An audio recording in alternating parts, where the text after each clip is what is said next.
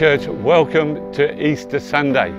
It is finished. It's all over. He's resurrected. He's risen. The tomb is empty. Well, let's live that way, that Jesus Christ is who he said he is. He's come back to life. He's left us with the power of his Holy Spirit. So let that be a celebration. Let your life be a celebration of the goodness of God through his forgiveness and his grace. And this morning, we pray that this message will absolutely bless you and equip you to live out your Christian walk with great confidence in who Jesus is.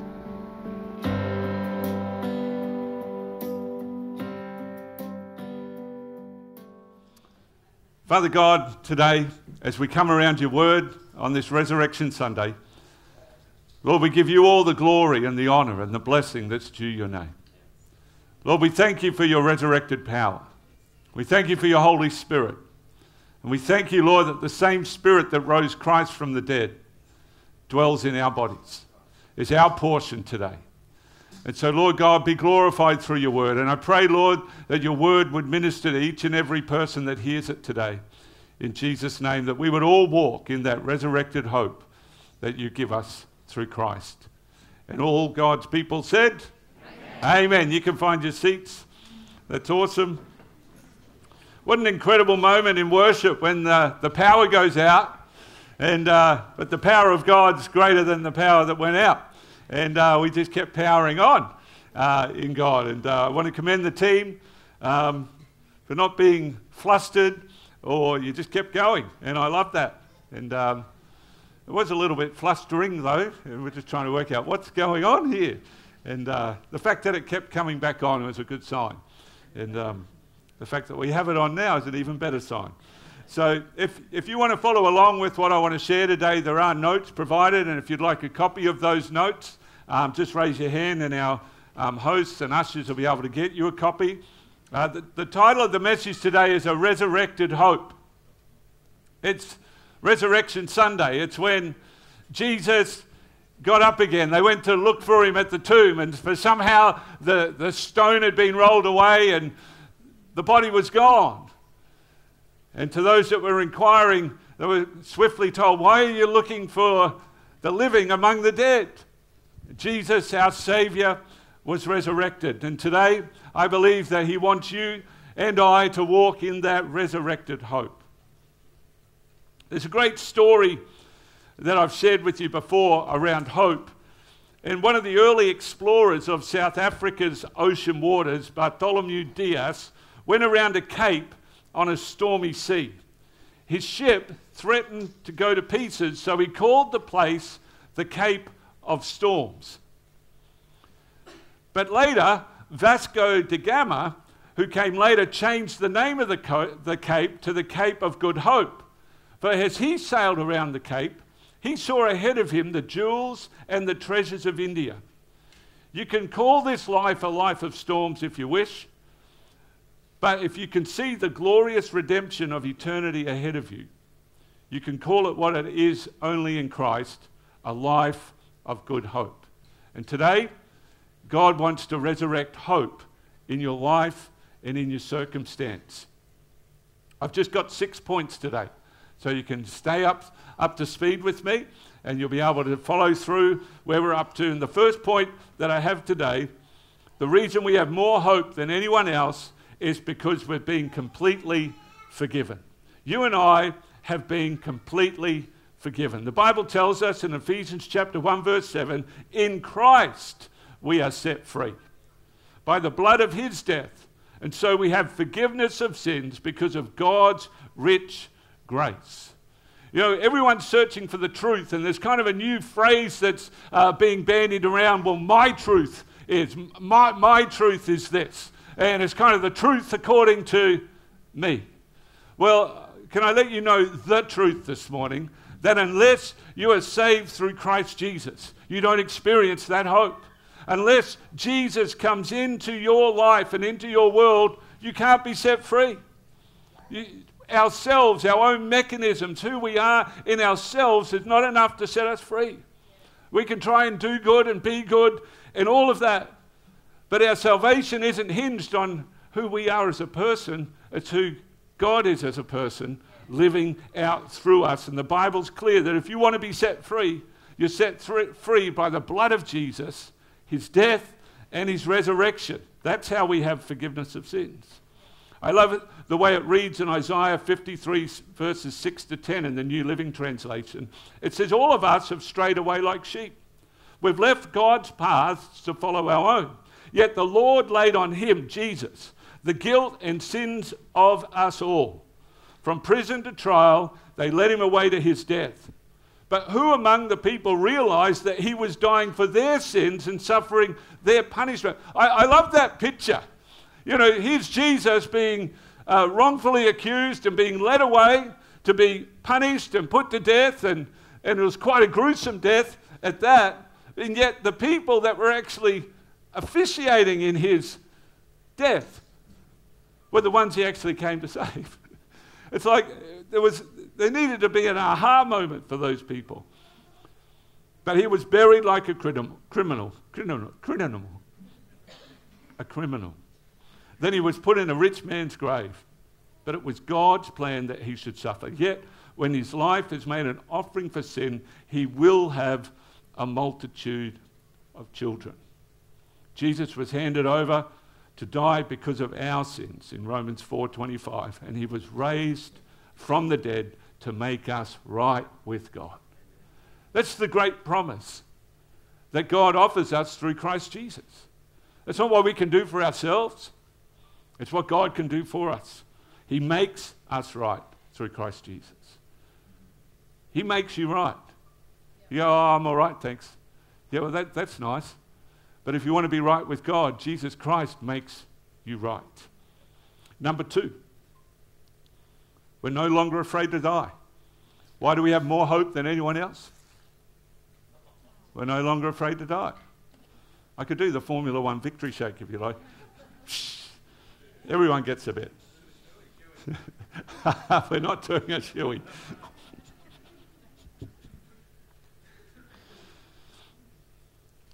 We're no longer afraid to die.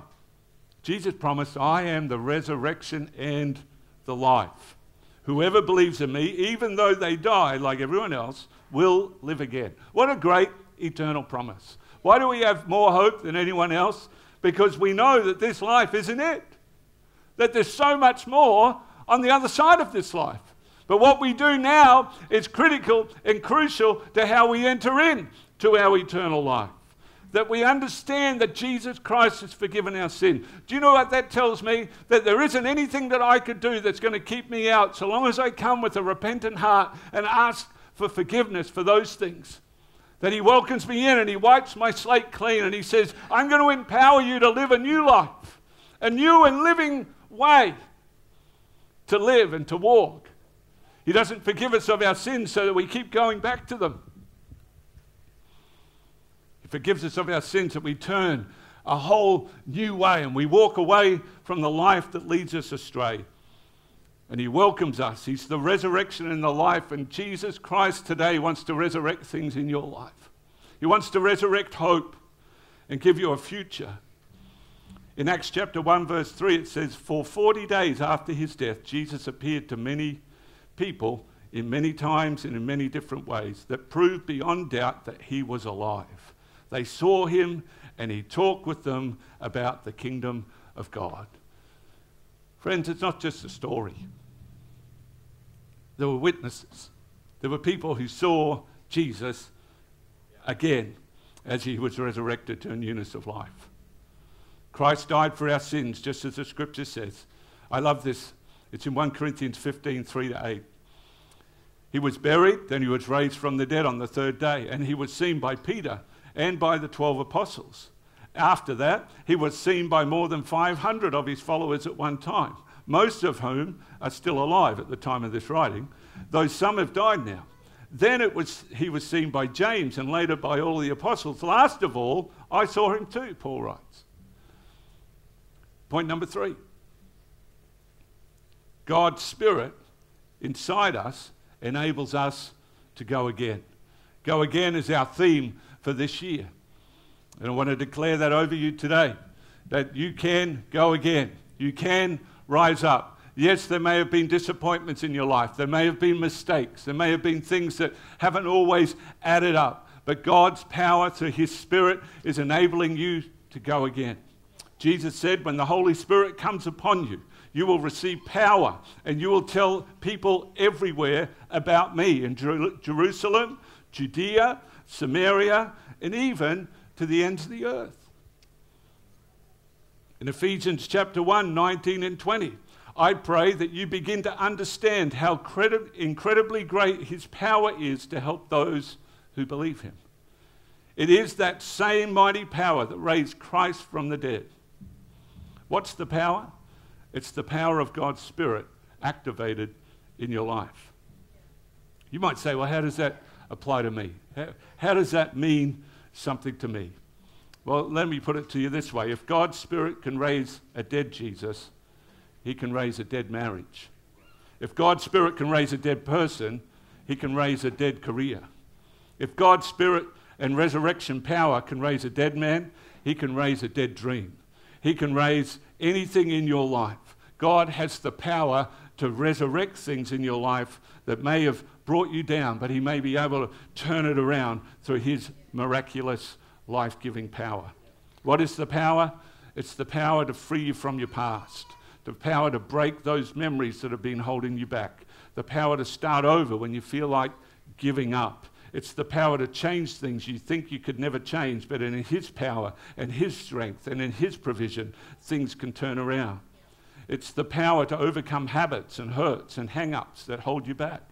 It's the power to keep going when you feel like giving up. It's the power available to you and to every person on planet Earth. It's the resurrection power that gives us hope. It's the reason we have hope today. It's the power of God for us to go again. Number 4. Everyone say number 4. You say, we're ripping through this. We're ripping through this. God will never stop loving us. Why do you have more hope than anyone else on the planet today? Because God will never stop loving us. Isn't that good news? I love what it says in Jeremiah 31 verse 3. God speaking, I have loved you with an everlasting love. You know, when you're driving in your car and one of the little dials you watch on your dashboard is the fuel. And the more you drive, you just watch the needle go, it's slowly running out. How much further will we get? And you have the little computer in these modern cars, the little computer comes on. Can I say, don't trust the computer? You say, you're speaking from experience? Maybe. Don't trust the computer. But we watch things run out. We watch things in our pantry and our cupboards run out. Remember when you were at school and you had to go into the pencil sharpener and sharpen the pencil? It was fun, but the pencil kept getting shorter. You know, things in life run out. It's like money just slips through our fingers, but not with God. God has an endless supply of love. An endless supply. It's an everlasting love. It's not just for a season when you think, oh, wow, everything's going so well in my life. God loves me. Yes, and He loves you when things start going poorly in your life as well. It never changes. He loves you with an everlasting love. For God so loved the world that He gave His one and only Son, that whoever, not just those who do, whoever, open invitation, would believe in Him, would not perish, but have everlasting life. For God sent His Son to the world, not to condemn the world, but that through Jesus Christ, the world might be saved. It's a sure and certain hope that we have, that God will never stop loving us. In 1 John 3, 10 and 11, it says, this is how we know who the children of God are. Anyone who does not obey God's command and does not love others is not a child of God. We must love one another. We're so encouraged through God's word to love one another. I don't know if you've had opportunity to watch the Good Friday message that we posted online from Shane Willard, talking about hostility and peace in our world and how we as Christians are to respond when things get a little bit hostile. It's right in this verse. We're to love one another. I want to ask you some questions this morning. How has the love of God changed you? Has the love God demonstrated towards you changed you? Has the love God demonstrated by not treating us as we deserve changed you? How has God's love changed you? They're good questions to consider. Because God's word says that when he loves us and we obey his commands and we love him, then we're actually called children of God. God wants to include you in his family. And the great news is he never stops loving us. In Matthew chapter 18, we get this incredible story. And it's Jesus speaking, telling another one of his famous parables. And it says, the kingdom of heaven can be compared to a king who had decided to bring his accounts up to date with his servants who'd borrowed money from him. And when it came time to come to a certain servant who owed, in some translations it says millions of dollars, he asked for mercy and said, oh, can I just have a little bit more time? Can you have pity on me, king? Well, the king did take pity on him and removed the whole debt.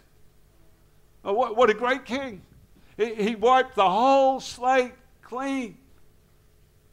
Well, that servant that had just been set free of the great baggage and noose around his neck went out to find another servant who only owed him several $1,000s. And then put pressure on that servant to say, hey, where's my money? You owe me.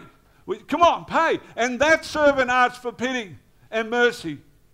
But the servant who'd just been freed said, no, you pay me now. Well, some other people witnessed this and they told the king.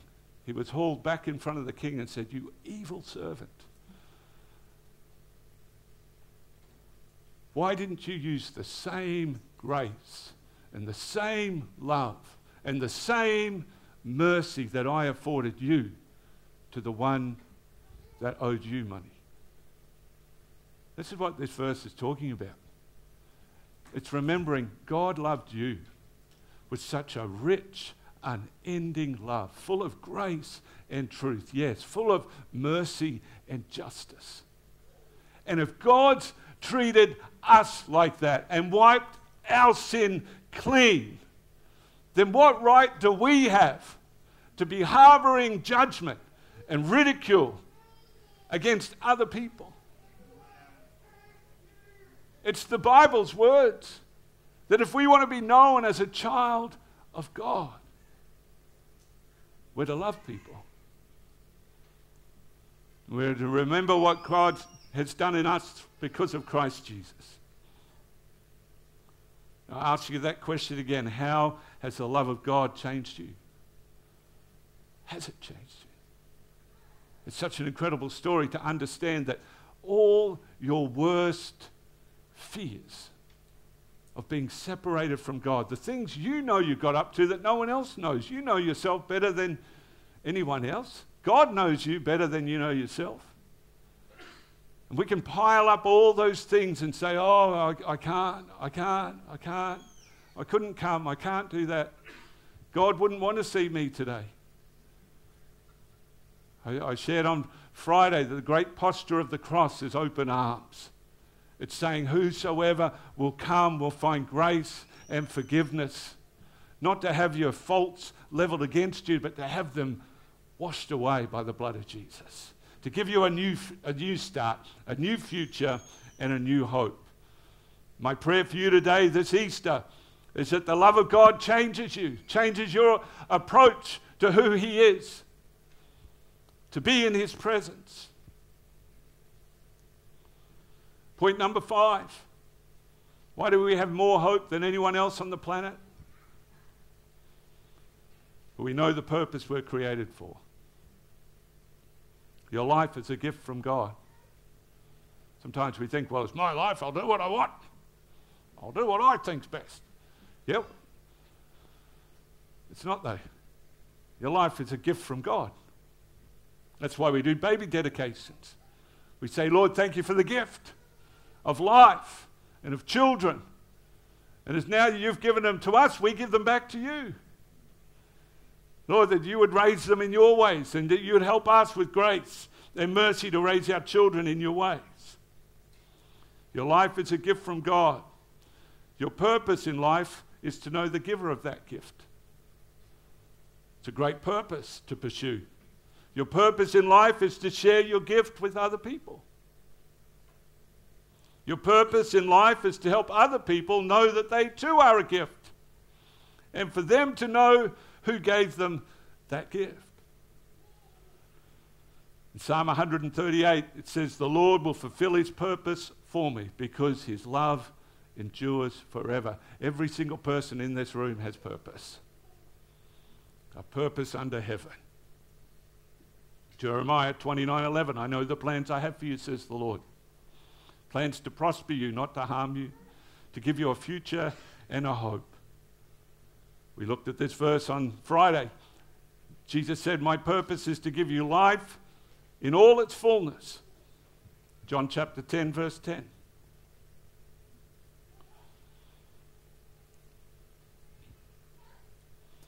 After the resurrection of Christ, tens of thousands and hundreds of thousands, then millions of people became followers of Jesus Christ. Today, that number would probably total the billions of people who have responded by giving their hearts and lives to the Lordship of Jesus Christ. But back in the day, the Roman Empire became scared. Now, all these people started following Jesus and started doing different things, that they were no longer concerned about being under the Roman rule. And when people were discovered to be followers of Jesus, the Roman Empire started what was called the Great Persecution. And for the first 300 years of Christianity, it was illegal to be a Christian. And if you made the decision to say, I'm going to become a follower of Christ, you were more than likely fed to the lions, sent to the Colosseum, or even crucified or beheaded yourself. It meant ultimately, probably, certain death to be a follower of Jesus. People were signing their own death warrants by saying, I'm going to become a follower of Jesus. Why did they become followers then? Because of the hope of all the things we've just discovered and covered. It's because of hope. There's a better day. Did you know that all the original 12 disciples, every one of those guys were murdered except one, John? Stephen was stoned to death. James was beheaded. Peter was crucified upside down. Paul was in prison in Rome, and then he was executed. But his last words, right before he goes to execution, says, I fought the good fight, I've finished the race, I've kept the faith. What a great attitude. What a great attitude. It's going to cost you something to follow Jesus. But what will it cost if we don't share the good news with anybody of the certain eternal hope that we're about to face? Christians were fearless in the face of death because they knew there was more to life than just here and now.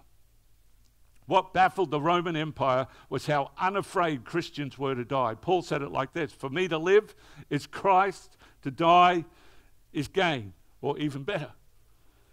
Either way I win. I'm alive. I'm just going to live my purpose, the purpose that God created me for. But if I die, I go to heaven sooner. I can't lose. What do you do with a guy like that? Now, the Australian media doesn't report any of these types of statistics. But there's statistics that are readily available. About 250 million of Christians live in lands where they're persecuted for their faith every day.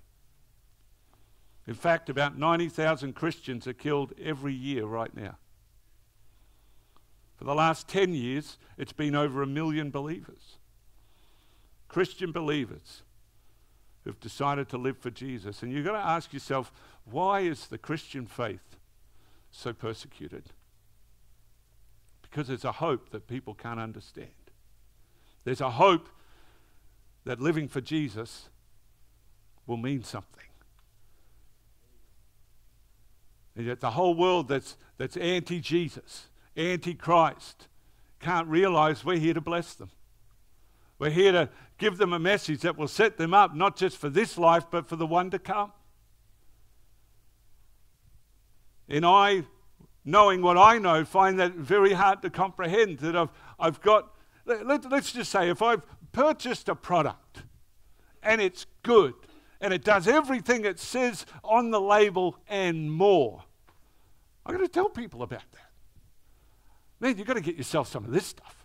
Oh, it's revolutionary. Like, it doesn't just remove the stains, it's like the garment's brand new. It's amazing. You're going to tell people, aren't you? If you have a good experience, you're going to tell people. So why is our faith any different? When we know what God has saved us from and called us to. I want to be clear this Easter that Christianity isn't just a mod con. It's not just a little belief system that helps us do life and makes us all feel warm and fuzzy. There's an eternal purpose to why God has called us. If you read the last books in your Bible, particularly Revelation, it talks of a day and a time that's coming where we need to be living ready. It's a time called the tribulation. And I just hazard a guess that it's coming sooner than we think. You say, what's the tribulation? It's a period of 7 years following the rapture of the righteous. You say, what's the rapture of the righteous? This is my end times theory. You may want to argue it, but this is the one I believe.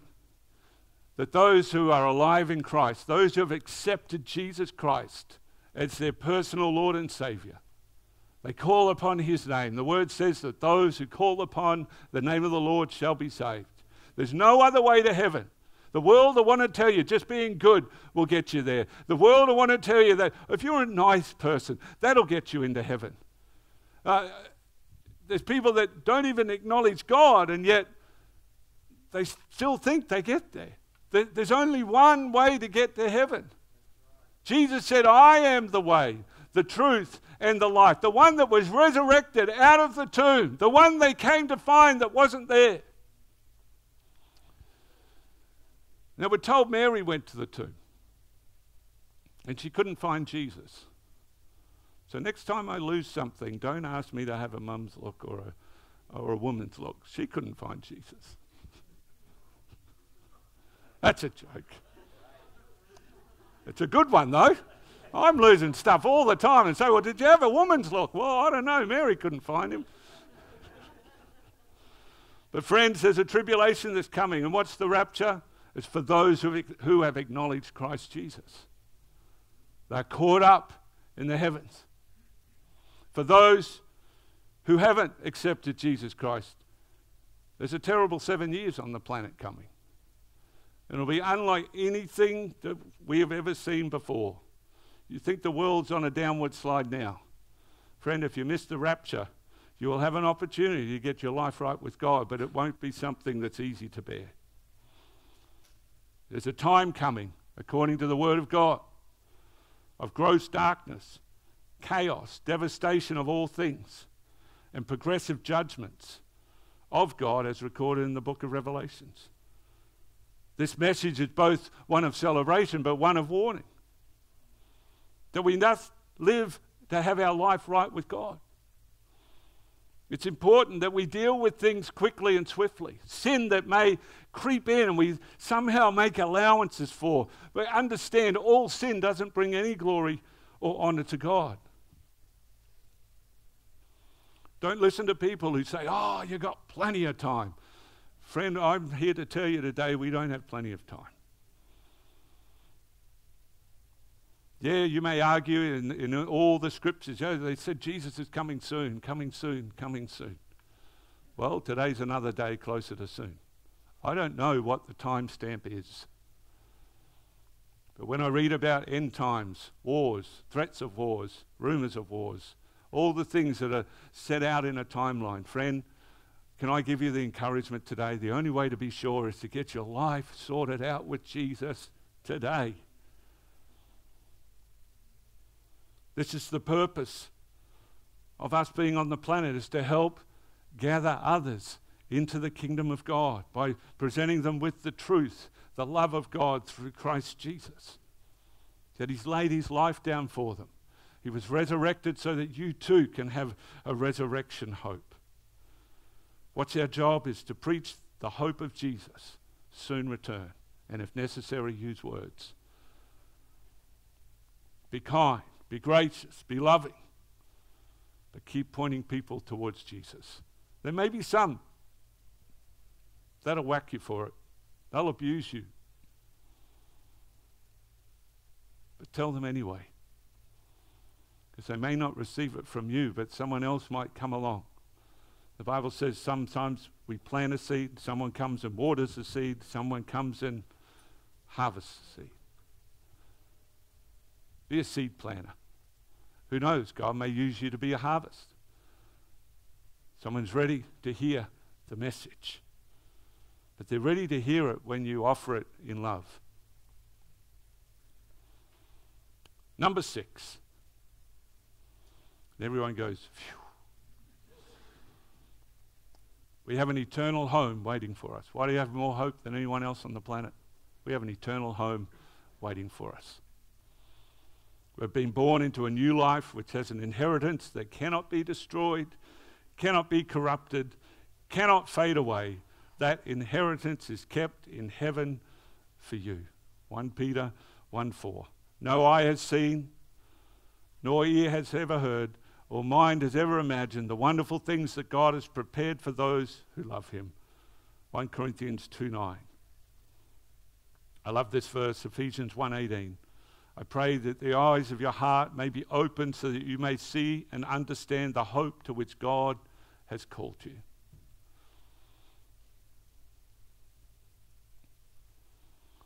You might ask the question today, does that include me?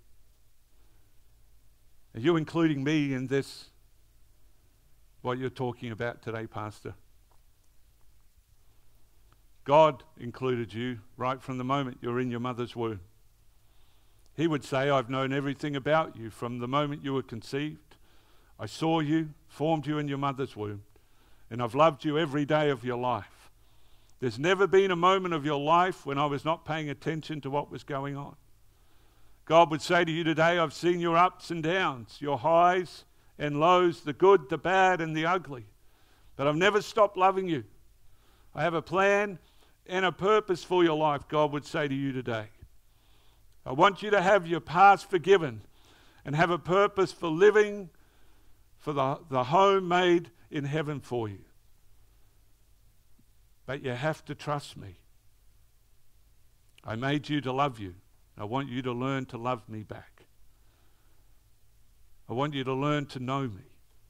I want a friendship and a relationship with you. The great story of God's love and grace is for you. He never intended it to be one-way traffic. It's a relationship. He loves you and he wants you to learn what that love looks like and what it means to love him back. He wants you to pour out your heart and your hurts to him,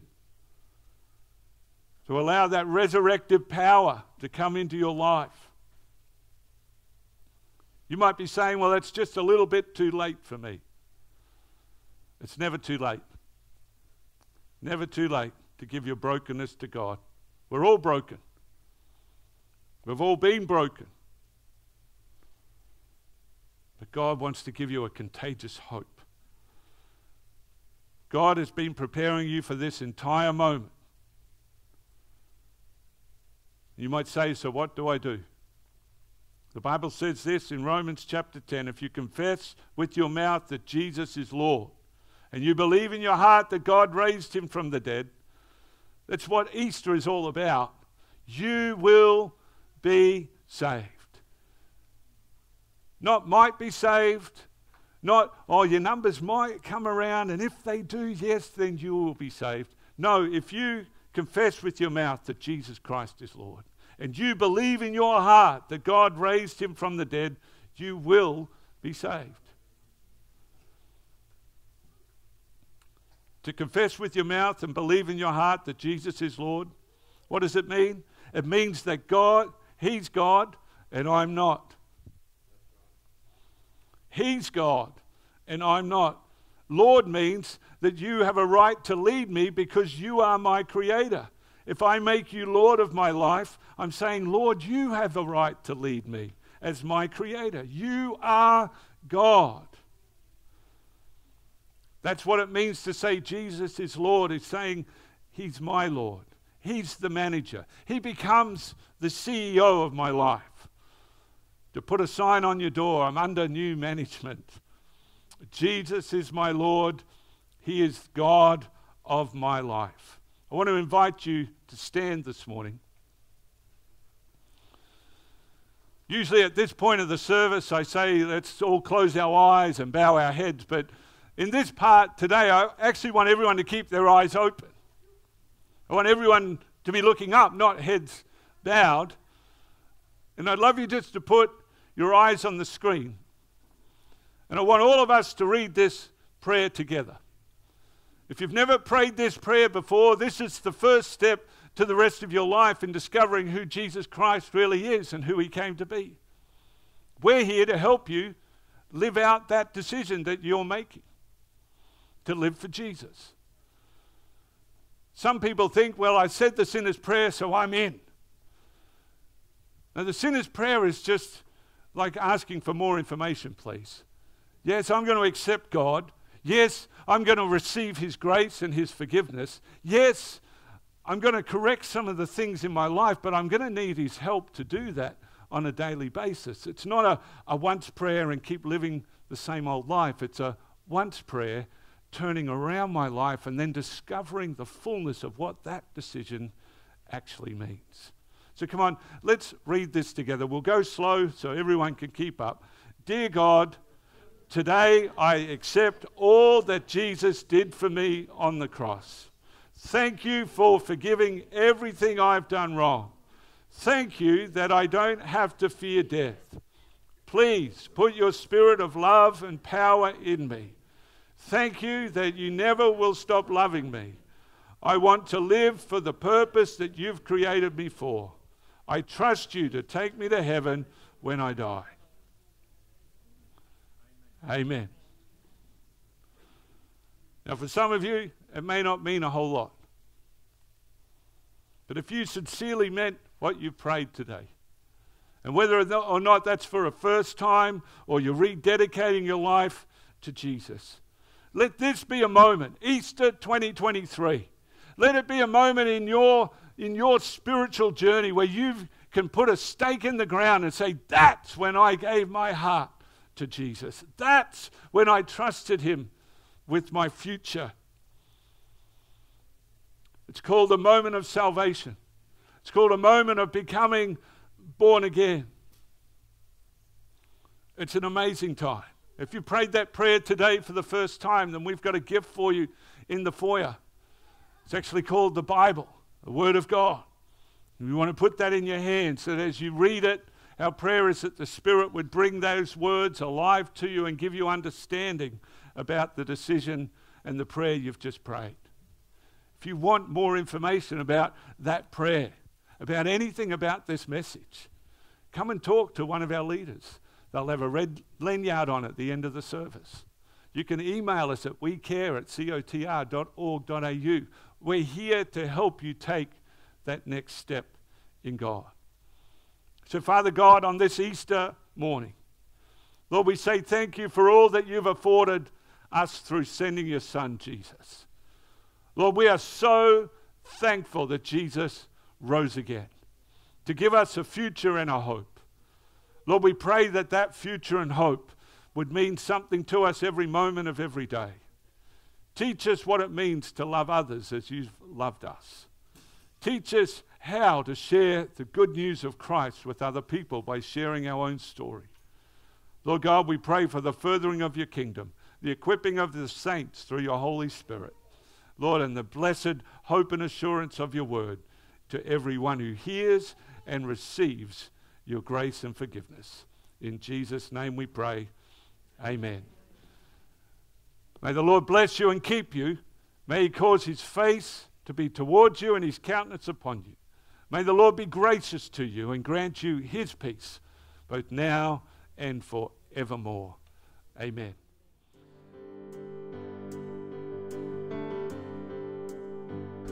Hey, thanks for being with us today at Church on the Rise. We pray that you've gleaned something from the message that will actually help you in your walk with Jesus. If today you're making a decision to accept Jesus Christ as your personal Lord and Saviour, please drop us a line at wecare@cotr.org.au. We'd love to help you, give you resources, tips, tools, and walk with you in your discipleship journey. We pray God's best over you for the week ahead.